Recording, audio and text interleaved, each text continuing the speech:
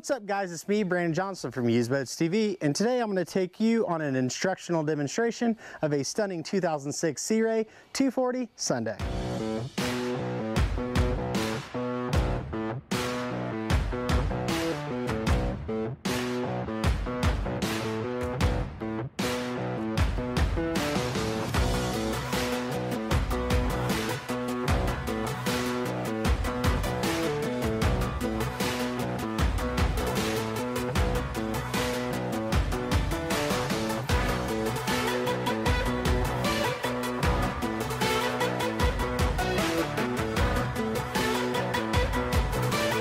This video is to show anyone out there interested how a 240 Sundeck performs when you're out there on the water, and to show how to work it. So do me a favor, if you've never watched one of our videos before, please consider subscribing by clicking down below. We're going to put the boat in the water, talk about how the systems work, look at the gauges. We're going to find a cruise speed, good speed for water sports, and a top speed.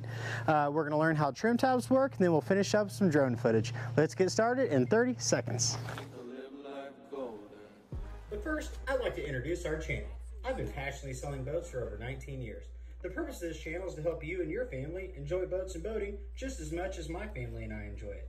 So thanks to the help of my staff here at Heartland Marine and my sons, we've been able to successfully upload hundreds of boat reviews, instructional operation, help, and how-to videos. I don't ask for anything in return, except for the opportunity to possibly help you find a boat when the time comes. So to stay up on everything we upload, click that subscribe button below and stay tuned. Nice. Now, once you have your Sea Ray 240 Sundeck in the water, because it's got to be in the water to run, after you've put your plug in it, come back here underneath the port side aft corner butt seat. Lift the seat out. In here, we have dual batteries with a switch. So when we go boating, we turn the switch to both. The alternator is going to keep both the batteries charged while we're out there having fun. Now, if we're going to stop, throw an anchor, cove out, listen to the radio, we switch that to 1 or 2. That way, when our fun's over and we're ready to go boating again, if the battery's dead, we can just switch it to the other, start the boat up, take off, go have fun. When we're done for the day, shut it off. So right now we're on both. Put our seat back into position and come to the helm. Now, in order to not make this video extremely long, it's long enough as it is, we're going to include some links in the description, a bunch of links, all to help improve your boat ownership experience while out here on the water enjoying it with your friends and family. Those links include how to operate tilt and trim, what to do when your boat won't start, how to dock boats and tie ropes. So that way we can kind of minimize this but still provide great value by showing you how to do all those things. But this specific Sea Ray is multi-port injected amazingness, powered by a 350 mag MPI 300 horse with the Bravo 3 dual prop outdrive. So to start it, kill switch is up, boat's in neutral, key on. When you turn the key on, you hear an alarm, which means, hey kids, get away from the propellers, and we fire it right up, just like that. Now, once the boat's running, little piece of advice, before we take off, I always recommend to shut our window.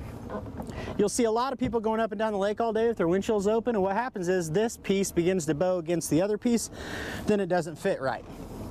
So for this part of the video, we're going to go over buttons, switches, and a little bit of operating instructions, and then I'll drive the boat, teach you how that works, show you how it operates, and finish up with some drone footage.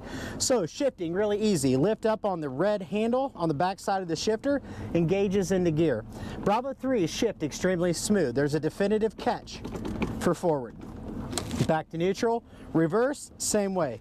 Definitive catch, which is nice so you don't go, ooh, that's not good. Okay, while you're shifting, by the way, this controls your outdrive. It goes up and it goes down. Be sure to refer to the description below for a link that explains how to operate tilt and trim. But if you're shifting and you have your finger on this button, your outdrive is going to come out of the water and you're not going to be going anywhere. So we have tilt steering, looking at the helm, so we can set that wherever we want it. Buttons and switches. We have a horn right here. We have a wiper. Now those are made for a splash, not a rainstorm. Bilge pump, this is automatic. Most likely you'll never use it, but there's a button for it. Blower ventilates the engine compartment.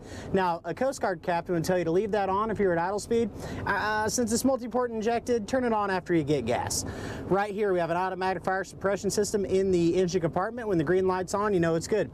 Stereo remote controls right here. And it works. These are our trim tab controls, which we will mess with those after we drive the boat. So accessory right here, captain's call exhaust. Oh man, this sounds baby. This sounds amazing, baby, I should say. Remember, only switch your captain's call at idle speed, because what determines where that exhaust is coming out is turned by pencil lead bars attached to flappers. So if we're going fast, we're putting a lot of water and exhaust through the engine, you'll break the bars, bust, and the flappers will cave in. It's bad. You don't want to do that. Water pump. We usually don't mess with these. It's the fresh water system. We don't mess with them much because the water smells like sewage in the summertime if it sits in here. Navigation light. That's when you're driving at night. The red and green are built in the front. You'll also notice that your anchor light will come on, which is stored in the ski storage compartment, plugs in the back. Now, if you're stopped at night, shut off the nav lights, just turn the anchor light on. Cockpit lights are in the inside. Now that we know what the buttons and switches do, let's look here. We got a speedometer. We have a 4-in-1 gauge, so zoom in real close because of that glare, Bill. Speedometer, right here. We have a 4-in-1 gauge, which is our fuel, oil pressure, engine temp, tilt and trim.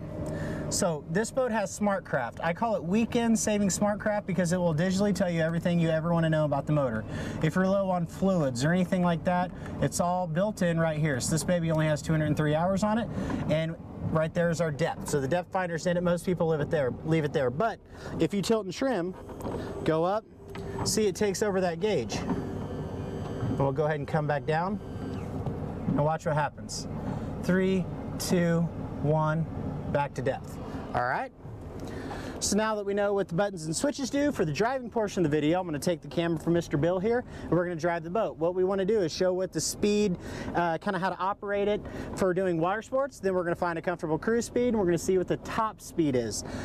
Remember, for everyone that's out there test driving boats, to see what your top speed is, first run the boat trimmed all the way down. Again, refer to the tilt and trim video. That's where you're going to put the hardest load on the boat. You're trimming it down, you're leaving it trimmed down, so you're pushing that nose down. Doing that's going to put the hardest load on it to see if the motor hits, misses, spits, sputters, or falls on its face. We don't want that. If it does that, you don't want to buy it. Okay? And then we're going to trim up, let the drive come up. Forward momentum allows the nose to come up. We get on top of the water and go fast. All right? Let's get started. Hey, Bill, you got your hat on backwards? I do. All right, we're at a dead stop on a beautiful day here at the Lake of the Ozarks in a Sea Ray 240 Sundeck. All right, so for water sports, let's do that first. We'd engage it into gear. We'd get the slack out of the line for the people behind us. Now, a Sea Ray 240 Sundeck has a 3-degree bow rise hole, which means from the back seat to the tip of the bow, trim down, you only have 3-degree variance in visibility. So this boat planes extremely well. Usually there's different tricks to making a boat plane. This one, it doesn't matter. We can go easy, we can go hard. But water sports, we're gonna go ahead and pop them out of the water. And as soon as we hit about 3,000 RPM, we're gonna just use a couple fingers here and slow back down. And what that'll do for us is it's gonna put us right at a good operating speed for tow sports. You know, wakeboarding, kneeboarding, skiing. If you barefoot, you're gonna wanna pick it up to about 30. Tubing, you know, 20 to 25 is pretty fast, but the boat's running extremely flat. We have a nice shape to the wake back there. So, I mean, this is a great water sports speed. So now let's see what a good cruise speed is. What we want to try to do for our cruise speed is stay under 3,500 RPM. That's when a boat gets the best fuel burn, and see what a good speed is. So I'm going to give it a couple clicks up. I already know what it is on this boat. It's 3,400 RPM at 28 miles an hour. About 2 clicks trimmed down. So right here, you know, we're running roughly low or upper 20s. We're staying under 3,500 RPM, which gives us our absolute best fuel economy. And we could just sit here and cruise like this all day comfortably. Now that we've determined a good water sports speed and, you know, what our cruise speed is, let's go ahead and punch it. So we're going to trim it back down, and we're going to put a hard and heavy load on the boat. Woo! 350 mag really picks up, takes right off. So 35 miles an hour, and look how flat we're running on the bow above the stem. Still running nice and flat. So, you know, right here about 40, a little over, trimmed all the way down to our top end, because we're pushing that nose down. Now watch what we do when we trim up. 1, 2. So we trimmed up, and now all of a sudden we're running 45. Let the nose come up a little more. 46. I went up a little high there, so we started to lose speed. So let's bring it back down. So a little over 45 miles per hour. This is going to be our top speed, and it's really comfortable right there. So remember, before we do a hard turn, trim back down, but you really can't hurt this boat. The whole design grabs to the water. Look, I'm going to turn it hard, really hard, and you can whip right back around, and look how the boat immediately comes back flat. Just a great whole design. Punch it again, push it, watch how we can turn it, other way.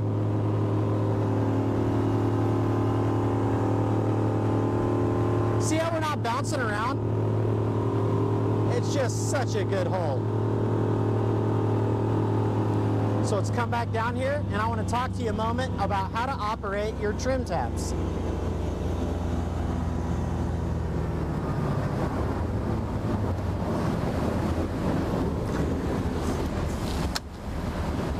So one question I get asked a lot is, how do you operate trim tabs? So trim tabs are indeed the flaps on the back of the boat. What they're made for is to increase lateral stability. So if you have too many people on one side of the boat, you can hit some buttons on the dash here, and one will go down and it'll level itself out. So it's really easy to work as long as you don't overthink it or over-operate it. I've seen a lot of people, when they have a new system, such as trim tabs, they get so excited they just want to mess with them. So don't do that. Don't use them unless you need them. So before you get your tabs moving, assuming you're ready to use them, the best way to do it is to always pick something directly in front of you. In this scenario, you can't see it on the camera, but there's a radio tower way, way, way up the lake. So that's what I'm going to use as my, point to be directly in front of me. So to show you what they do, I'm going to get the boat going at cruise speed, straight ahead, and I'm going to drop one. And what you're going to see is I won't touch the wheel, and the boat's going to start to turn away from the tab. Then I'll bring that back up and use the other tab. That's how you know they work. But the purpose is to level out the ride. So they're based on pressure, how you push them.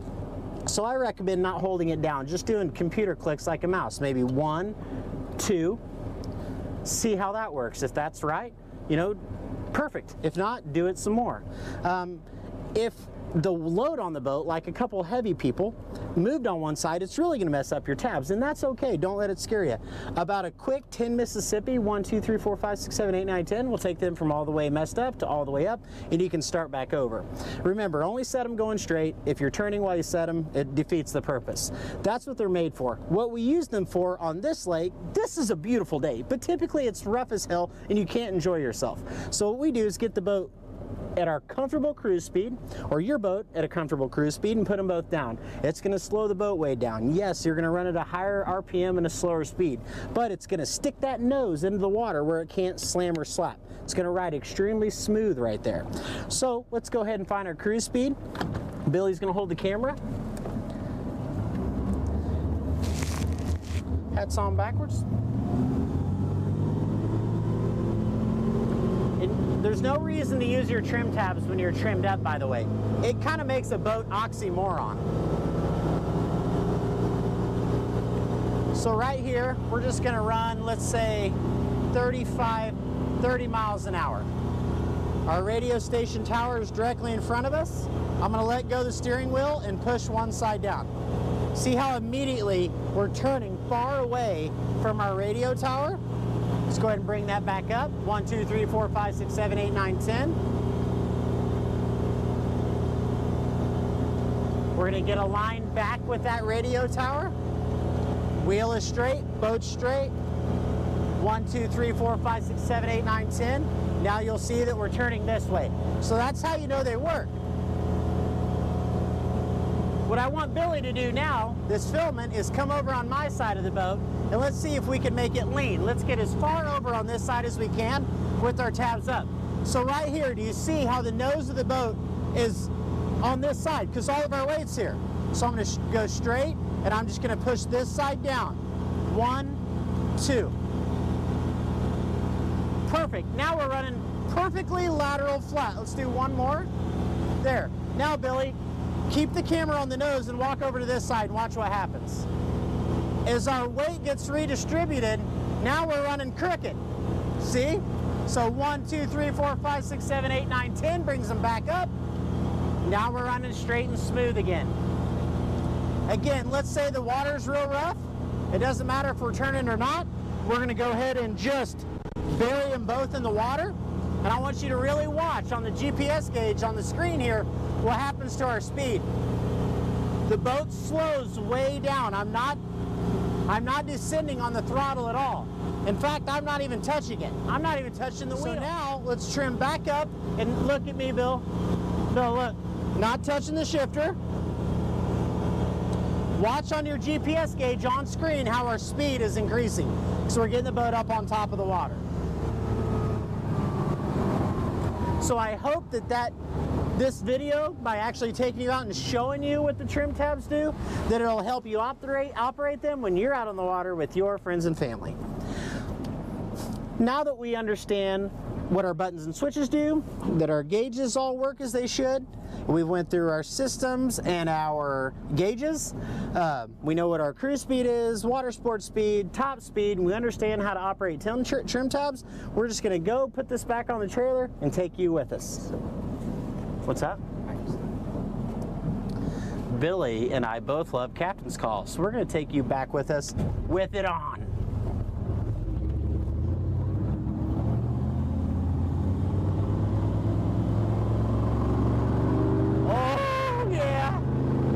When the boat comes out of the water, it sounds amazing.